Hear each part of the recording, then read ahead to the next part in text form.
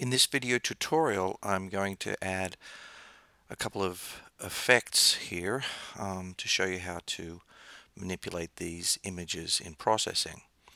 So this is where we left off once we had loaded this one image, Too Cute Dog, into processing. And in this example, I'm going to load in the two images in a slightly different way. So the first thing I'm going to do is I'm not going to just delete the code. This is what we had before. I'm going to comment it out. I'm going to make sure my screen size here is correct for my images. And I'm also going to comment this out. So we're not going to use this IMG instance here of load image. But instead, down here, what we're going to do is I am going to, once again, comment this out. And I'm going to create an instance of the pImage class and load the image all in one line using a little bit more compact type of code here. I'm going to say pImage dog. So I'm going to instantiate an instance of it, call it dog, and at the same time I'm going to say load image. And the image I want to load is, of course, Too Cute Dog.jpg. This time I'll close the quotation marks. And I'm also going to have an instance of pImage called flower.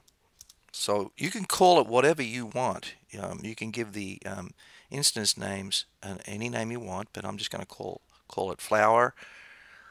And this is going to be also load image. Only this time I'm going to use sunflower. Oh, I always forget these quotation marks. Sunflower.jpg. And once again, this is assuming that you have added these files into your data folder. I'm going to say the background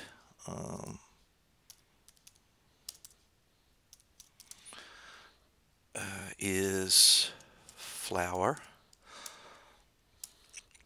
And then what I'm going to say is the image, so I can now use this image function because I've instantiated pImage. I can use the image function to set the coordinates here.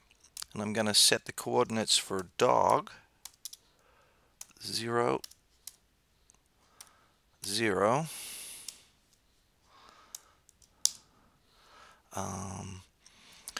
And then I'm going to add a tint here.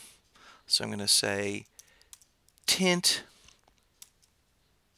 And remember that if we're using these color functions for color, they are red, green, blue. So the first number here for tint is going to be red, and I'm going to set that to 0. The second is green. I'm going to set that also to 0. And I'm going to set blue to full, 255 bits here. And so let's see what we've got. I'm going to run this. And there we go. We have a fully tinted blue dog. Okay. So now the other thing we can do is we can actually add another piece of information that is going to change the opacity of the image. And of course you can experiment around with these different colors and different tints. But I'm going to, if I add a fourth value in here, it's going to switch the opacity of the image dog, and I'm going to set the opacity to 100. and see what that does. Okay, so it's probably too much. The dog is almost invisible here in this version. So let's try changing that a little bit. I'm going to set that to, let's make it 150. Try that and run it. Yeah, still not a whole bunch. Let's try it a little stronger. I'll set 200 and run. There you can see the dog a little bit more in there, and maybe if I bring up the colors a little bit here, add a little bit more, I'll say 150 on the green and 180 on the blue.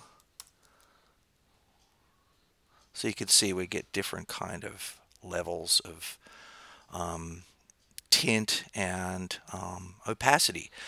So this is just a demonstration to show you how you can load in a couple of images, work with tint and opacity to get some different effects with your images.